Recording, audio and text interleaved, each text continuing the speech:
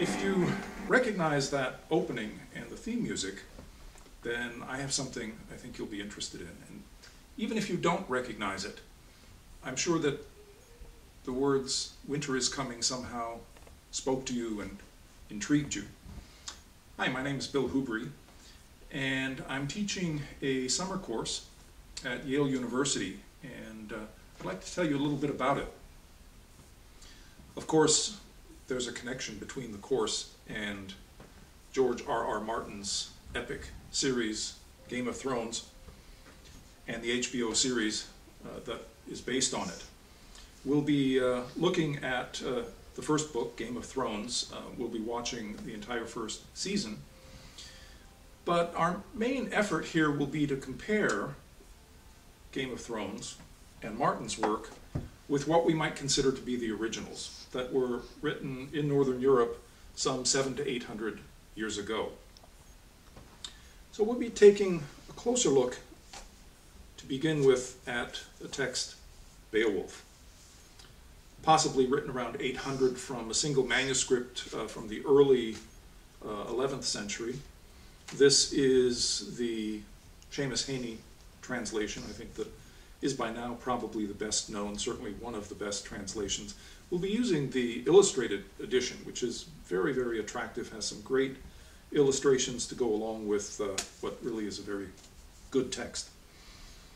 Beowulf you might be familiar with to some extent. Of course, there's the battle against Grendel, Grendel's mother, and in the second part, the battle between Beowulf and the dragon. Dragons obviously are one connection that we'll want to explore more closely between Martin's work and the original epics. Next we'll be reading something which in English we would call the Epic of the Nibelungen. Now in German it's the Nibelungenlied. This is a brand new translation that just came out. It's my own translation, and I hope you'll enjoy it. It's got 3 parts to the story. The first is basically the story of the hero Siegfried, also a dragon slayer, and his wife Kriemhild, who is a princess at the court in Worms, which is on the Rhine River. The second part is often called Kriemhild's Revenge, and without spoiling it for you, that might give you some idea of how things turn out. The third part, actually, which is for the first time appended to this work, is called the Klage in German, which we might translate as lament. It's a kind of epilogue to the story. Then we'll be taking a look at the Old Norse version of the Siegfried epic, the saga of the Völsungs. Now, Völsungs, this family of Norsemen, there's quite a bit of Old Norse mythology involved here. We'll also be, in this particular version, reading the saga of Ragnar Lothbrok.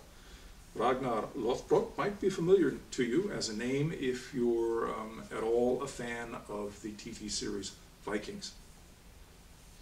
In addition, we'll look at some shorter works, one by Tolkien. No, we're not reading Lord of the Rings, and we're not reading The Hobbit, but he did write actually a shorter work on this legend of the hero Siegfried. So we'll take a close look at that. Obviously, Martin has been influenced by Tolkien, but he certainly was influenced as well by these original works. So that's it in a nutshell. I hope you'll join us this summer. I'd be happy to meet you. I think it is going to be an exciting course. If you go to the Yale Summer Session website, summer.yale.edu, I think you can find the course under Winter. It's listed both as Literature 180 and German Studies 207. So have a look, and I hope to see you this summer in New Haven. Remember, winter is coming.